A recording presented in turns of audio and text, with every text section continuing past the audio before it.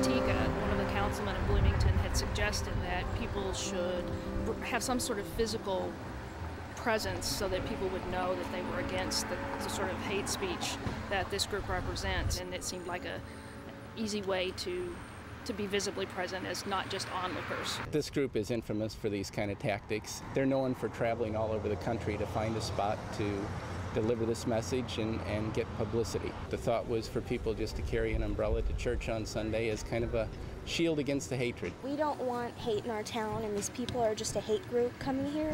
And blinded your eyes so that you will not be able to see with your eyes. If people see them and don't see anything else, then that's all they're going to remember.